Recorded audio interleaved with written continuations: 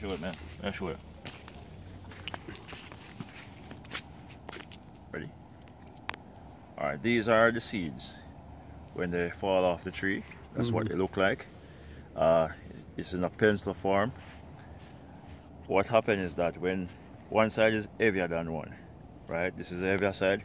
When it falls in the water, this side goes to the bottom and it starts to grow root like this, and then it starts to shoot. And these roots are what is used to bind the soil together. So if we plant as much as these as possible, then we will be doing a great job to rid the beaches of erosion. Also, if we plant as much as these, we would have home for fish species and other marine animals.